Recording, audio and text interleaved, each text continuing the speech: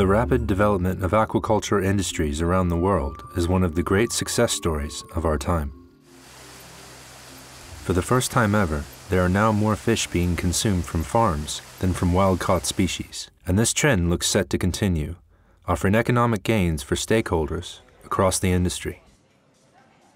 But with the ever-expanding opportunities offered by aquaculture, there are also risks.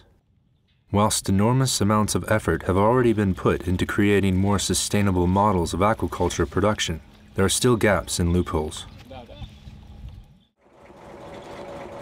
One area that has been frequently neglected until now is that of trash fish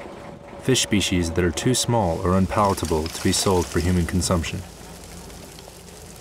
Trash fish are often caught using fine mesh trawl nets, and in some parts of the world, form an important element in aquaculture feeds. But the current use of trash fish in aquaculture feeds poses several problems for the seafood industry. It causes ecological damage to valuable fishing grounds and contributes to major overfishing problems. It is preventing juvenile fish from growing into more commercially valuable adults. Trash fish generate low-value products which lock in poverty for fishing communities and can be a barrier to economic development. It may pose a significant obstacle to the certification of aquaculture products. It may pose risks to the reputation of retailers and processors.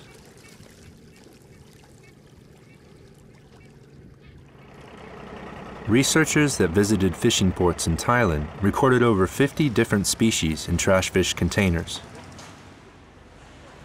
These included shark species recognized as vulnerable or near threatened by the International Union for the Conservation of Nature.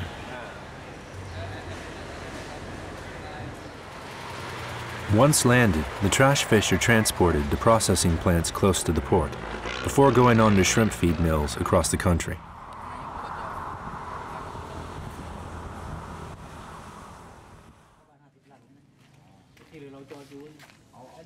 Many species taken as trash fish are actually juveniles of species that would be valuable eating fish if allowed to grow bigger.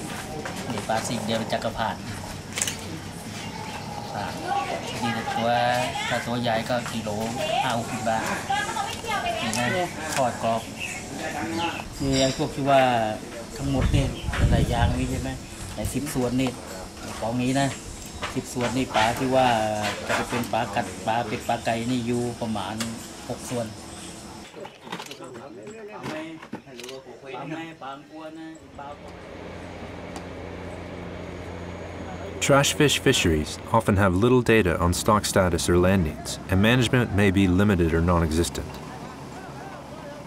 It's hard to make accurate assessments about actual declines in the commercial value of trash fish fisheries, but some local people believe that they are witnessing a clear trend.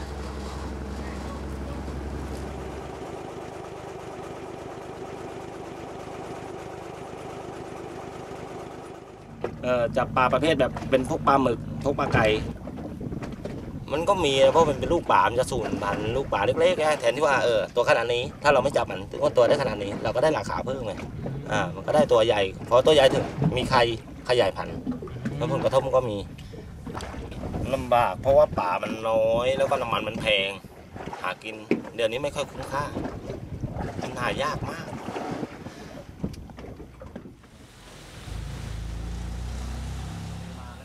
This fish mill manager from Ranong in northwestern Thailand explained that the amount of fish being landed has dropped dramatically, that for days at a time they have no work to do. เกี่ยวกับปลาปนกันคือเรารับซื้อปลาจากทะเลมาแล้วก็ทำเป็นโรงงานทำปลาปนแล้วก็ส่งกรุงเทพทีเดียว ก็เหมือนกันหมดเพราะว่าตอนนี้นะพูดถึงสภาพตอนนี้เพราะว่าปลาเราได้ปลาสดที่น้อยมากมันเอนี่จะน้อยมากเลยไม่เหมือนเมื่อก่อนเพราะฝั่งไทยนี่เราไม่มีปลาเลยอย่างเมื่อก่อนนะคุณจะนั่งสัมภาษณ์ของอย่างนี้เราไม่มีเวลาจะมานั่งสัมภาษณ์เพราะปลานี่อยู่ทั้งวันเลยทั้งวันทั้งคืนทั้งวันทั้งคืนคือไม่มีเวลาอยู่แต่ตอนนี้คือบางที2 วัน 3 วันมีครั้งเราโม่ไม่ได้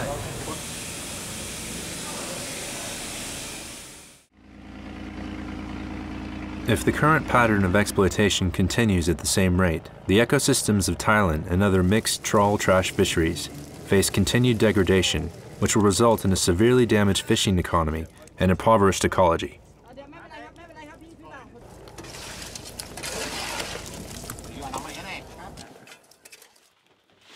The use of trash fish also poses problems for processors and retailers who might require certification of aquaculture products or operate sustainable seafood policies.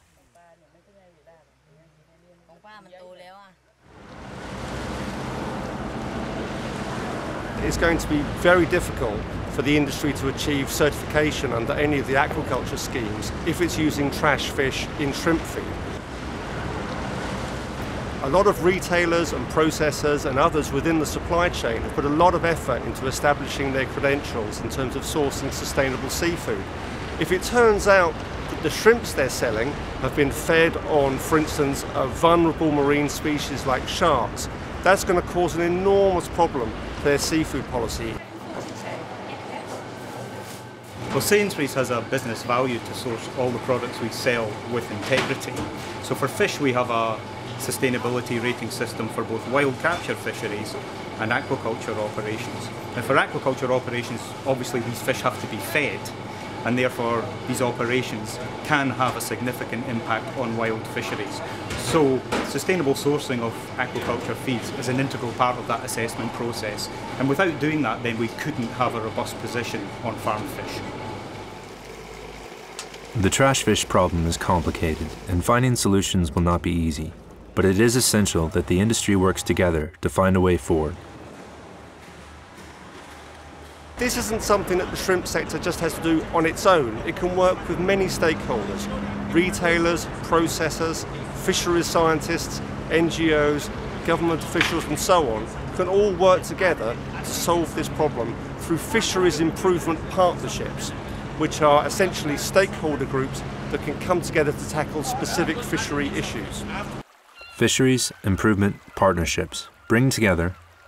fishing communities, fisheries scientists, government regulators, retailers and processors to help identify ways for fisheries to improve productivity and reduce ecological impact.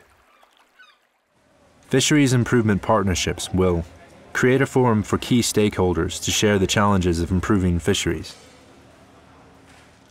work to identify and collect data for the fishery to support management, build a consensus about simple measures that can deliver real improvements, help identify potential funding sources for future work.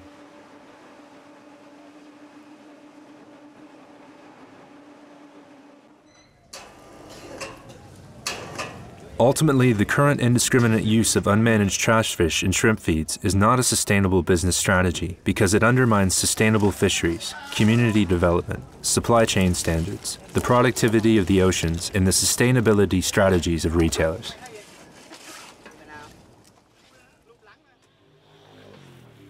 Working with the entire supply chain, the aquaculture industry can find solutions that meet the needs of a growing aquaculture sector without eroding the fundamental strengths of the business.